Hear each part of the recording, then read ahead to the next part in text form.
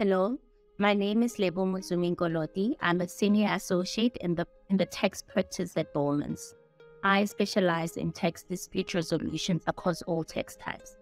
Please would you join us in our webinar where we're going to be discussing the effective resolution of SARS verification and requests for relevant material processes. What we are going to be discussing in this webinar is some of the common issues that arise when SARS sends a taxpayer the request for relevant material.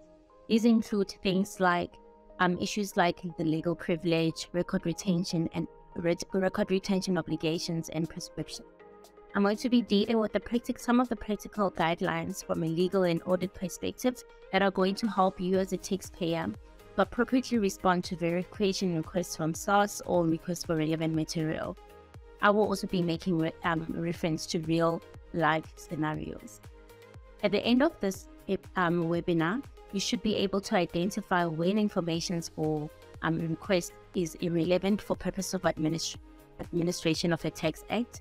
You should also be able to identify documents protected by legal privilege, as well as the ability to put measures in place to protect legal privilege.